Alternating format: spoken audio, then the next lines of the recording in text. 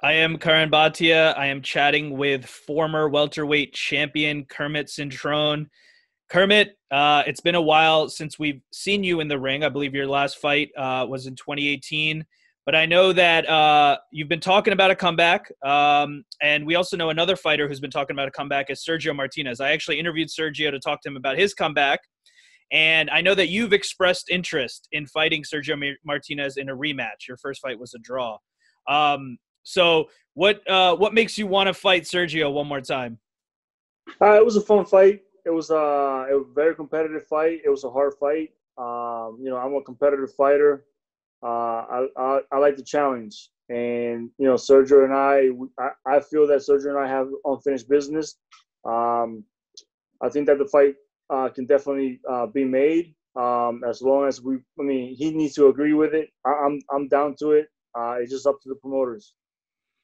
And you mentioned the unfinished business there. You guys first fought about 10 years ago was the first fight between you and Sergio Martinez. So it's been a while. Now you are age 40 years old. He's 45 years old. Just in terms of fighters' safety, I mean, we've had some tragedies in the sport in the last few years. In terms of safety, do you think that it would be a safe fight in terms of you guys are older in age now? I think it's. I mean, it's still. I mean, Martinez is a competitive athlete. He's a. I know from what I remember, he was a professional biker, a BMX biker, I believe. I'm not sure if that's the right sport, but I think it was some in that category in sports. I got a wrestling background. I've been God. Being competitive since I was a little kid, and I just love competing, and that's what my life is all about. I think with both of us, at our ages now, it's still going to be a competitive fight. I know that he takes care of himself. I take care of myself as well. I know a lot of fighters out there that are out drinking, partying, using drugs. I mean, and that's where I think that's where the tragedy comes in. But in regards to the fight being a safe fight, I think it will be a safe fight. And Sergio, and you're right, Sergio, I believe, competitive cycling, soccer player. He's done a bunch of different things. You yourself, with your wrestling background that you mentioned, Sergio, when he said he wanted to come back, he was targeting a different rematch with Julio Cesar Chavez Jr. We've heard you calling out Sergio. Have you heard anything from Sergio's camp in terms of an interest on their side of having the rematch with you? All I hear is crickets. That's all I hear, man. I just put it out there. I'm in the game to fight the best, and Martinez is one of the best. He was a great champion for many years, now working on his comeback. So the fact that you called him out, it gives us a chance to have a little bit of nostalgia, to kind of look back at the first fight. It was an interesting fight. It was, you could call it controversial. It ended up being a draw. There were some bizarre moments that went on. When you look back, probably the defining moment of the fight, it was the end of round 7. Martinez knocked you down with the left hand. You felt like it was a headbutt, and the ref was counting you. You got up as he was saying 10. It was the end of the round. There was some confusion. What do you remember about that moment, that 7th round? I don't know. I remember, I mean, I saw the fight many times, and of course, it wasn't a headbutt, but at the moment, I felt like it was. It was a punch that I walked right into, and when that happens, it hurts. Was I dazed where I was hurt and I didn't know where I was? I know exactly where I was. Um, I was listening to the count. I mean, 10 out of 10 times I beat the count. So I don't know where people are saying that I didn't beat the count. Um, it was an interesting round, but I mean, in regards to the ref waving off the fight, but then changing his mind, that was weird to me. But for him to let the fight continue, I think that was the right decision. And it was a weird moment there where the ref, he seemed like he was tentatively waving it off, but wasn't being definitive. And you hate to, throw a ref under the bus because it's a very hard job. You have to make split-second decisions. But did you feel like he was being a little indecisive in that moment? I don't know. I mean, I was up and I was ready to go. Watching the fight, I mean, in all honesty, like at the time, I didn't know what was going on. But then when he was waving his hands up, I thought he had stopped the fight, and I knew for a fact that I had beaten the count. So there was no reason for him to have stopped it. For him to, if he did, was deciding on stopping it, but then changed his mind, I think, that the decision that he made on letting the fight continue, it was the right decision. And it's a world title fight as well. So. And it was an HBO main event, a big fight. And in round 12, Sergio got they took a point off for punching behind the head. And that actually ended up making a big difference in terms of the scorecards. What did you think about the referee taking a point off for Sergio hitting behind the head? There was a lot. I mean, there was many times during the fight where he had hit me behind the head. And for him to have finally taken that point off, yeah, it was the right decision. But, I mean, he could have taken at least 2 more points he was hitting me from, I think it was round 3 and on. And eventually it went to the scorecards. 2 of the scorecards a draw, 1 for Martinez. When you look back at the scoring of that fight, what did you think about the overall scoring of that fight being a draw? I mean, like I said to you, I've watched the fight a few times, and there was times where I scored where I won. There was times where I scored where he won. So, I mean, it is what it is. The judges had it right. A draw is a draw. And I think that, getting back and doing it again, it would definitely be an interesting fight. Boxing is subjective in nature, as we know, with the 3 judges. So now, in terms of your career, like I mentioned earlier, the last time we saw you in the ring in a professional boxing match was February of 2018. So from now until then, did you retire and now you're thinking about coming back from retirement? Were you planning on continuing fighting? What was going on in the last few years? I've been in regards to like the boxing part of things, I kind of like just been done with it.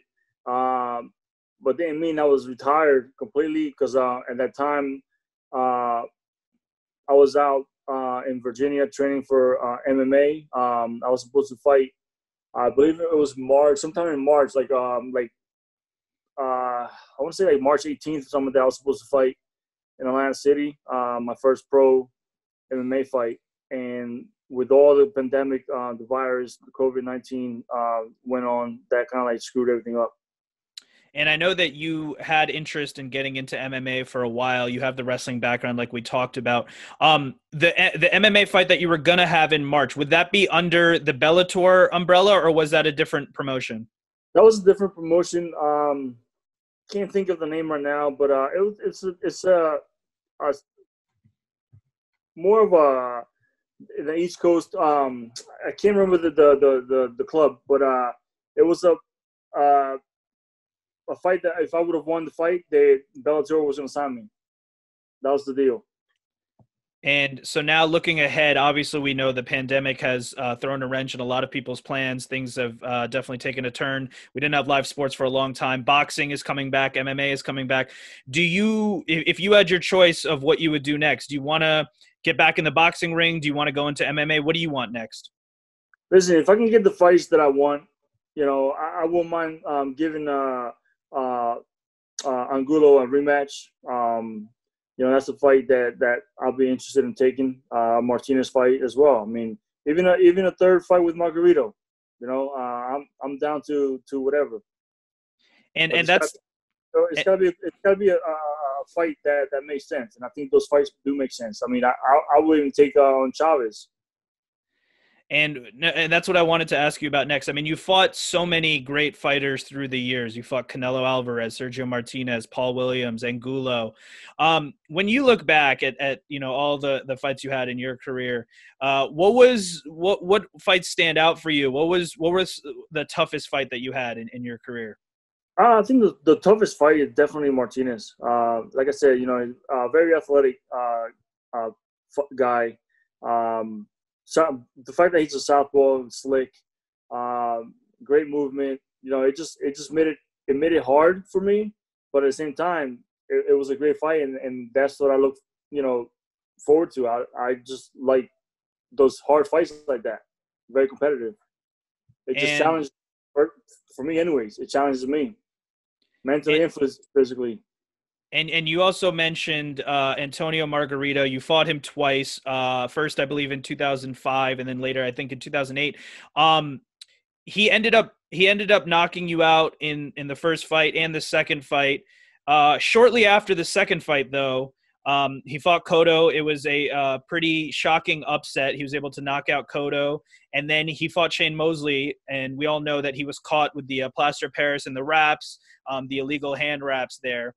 Do you feel like because he was caught in that Mosley fight that he may have cheated in any way in the times that he fought you? I believe so. I believe so. I mean, I've said it before, and I know there's an article out there after the second fight with Margarito. There's an article out there stating what I said in regards to him having something in his gloves, because there was something in there that I've never felt through all my career in boxing. I think that Teddy Reed was the hardest puncher, and I didn't feel anything like Margarito's gloves. So he had to have something in there. And did you feel that, as I said, you fought him twice? That was in 2008, was the second one. Did you also feel like something was up in the first time you fought him in 2005? Not too much in the first one. But then again, you think back, it's like, there's only been one fighter that's really busted me up, and that was Margarito. And both fights, both my close to being shut in both fights. So I mean, in any other fight that I've had, yes, I've been marked, but not as busted as Margarito had me. And the other, we were talking about how Sergio Martinez, the fight was a little bit interesting, bizarre, you could say. The bizarre fight was probably against Paul Williams. That was in 2010. It was actually a close fight. You were leading on one of the scorecards, but you guys ended up getting tangled up and you fell out of the ring. What do you remember about that moment? Falling out of the ring, you hit your head. I mean, it's not something we see every day in boxing. It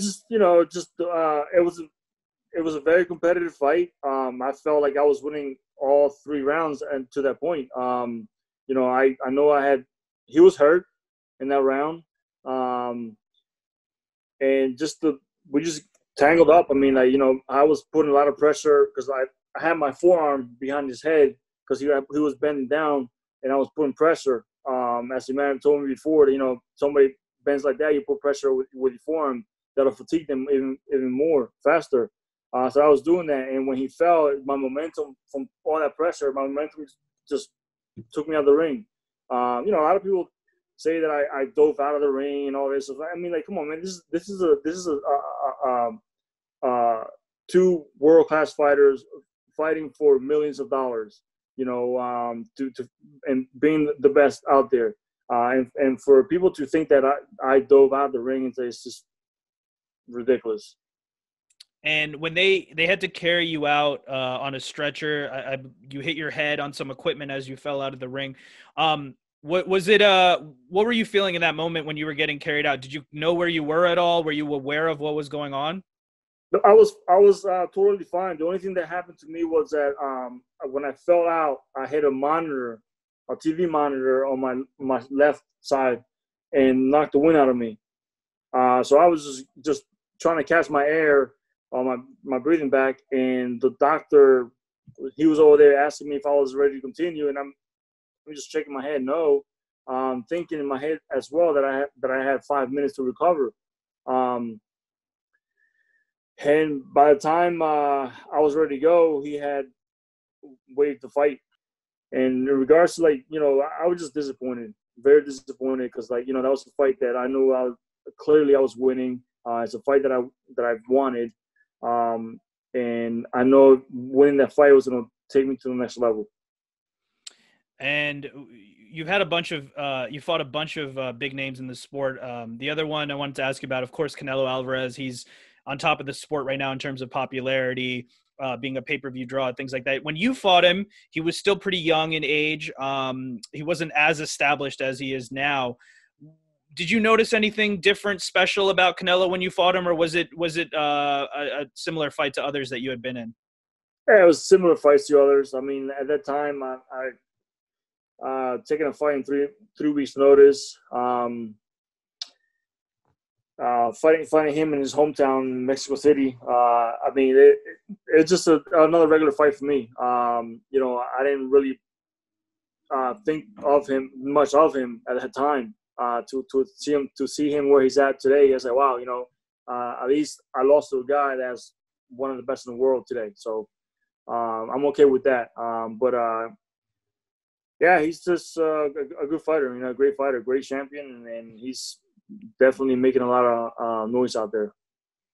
And in your last professional win in a boxing ring was in 2016. More recently, you had a draw, loss, and a no contest. So is it safe to say that, you said you're not retired. Are you hungry to get back into competitive fighting, whether it be MMA, boxing, and get a win on your record, a recent win? For me, it's all about getting the fights that I want to get me motivated again. I don't believe in the whole age situation. I feel like I'm 25 years old right now. I'll duke it out with anybody. I just need the right fight that I will want. It'll definitely motivate me to get back in tip-top shape, and then just go from there. But I know that I still got it in me. And assuming that you are able to get some of the fights that you want, some of the fighters that you want in the cage or the ring, how much longer do you want to stay in competitive fighting? You mentioned you're 40 years old. Have you thought about how much longer you want to stay in the game? I just want a couple fights. I mean, I don't have to be 45 years old and still be in it. Just a few competitive fights that I could get that could get me back into the rankings. It'll be enough for me. And have you thought about post-fighting career, what you want to do? Do you want to go into training, commentating? Do you want to do something outside of fighting? Have you thought about that at all? Yeah, I've been doing personal training. That's what I do now. Other than that, my wife and I, we own a yoga studio that she runs. But I'm always open-minded to anything. If I could think of something that think makes sense to me, I'll do it. But right now, that's what I'm doing. I'm just doing personal training and owning the yoga studio. And so if you were to give me a prediction, like we said, there's so many unknowns right now with everything that's going on in the world.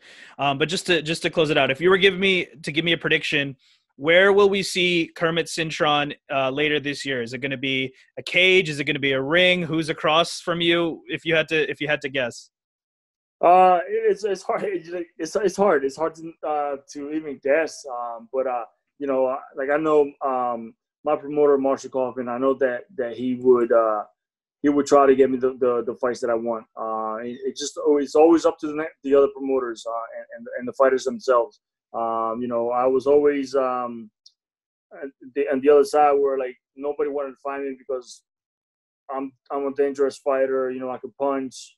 But I think that these fighters today, they need to start stepping it up. I won't mind even fighting one of the young fighters at 160, 168, whatever. I don't know, man. I'm hoping to get at least one fight, and get that 40th win. And just to close it out, obviously, we talked a lot about what's going on in the world, the global pandemic, a lot of the social issues that are coming up, people fighting for change, things like that. It's a crazy time in our world. I know that you've been through a lot in life. You lost your parents early in life. Your trainer, Emmanuel Stewart, we know he passed away as well. So you've dealt with a lot of tragedy in life. Any words of encouragement, any words of optimism to people out there going through the tough times that everyone's going through right now? Oh, absolutely. I mean, you know, everybody goes through different situations, but everybody goes through those tough times. It just, you know, it's one of the things is staying positive and you know, and just keep trucking forward. You know, just keep moving forward. You know, don't look behind. Just, you know, life happens so quickly. You know, you just have to just keep moving forward and move on from what the negative has, you know, been, whatever negative has been into your life. Just get rid of that and just keep moving forward. Well, Kermit Cintron, I want to thank you so much of the time. Best of luck. If we see you in the ring against Sergio Martinez or in an MMA cage, we'll be watching. Thanks so much for the time. Thank you, man. Really appreciate it.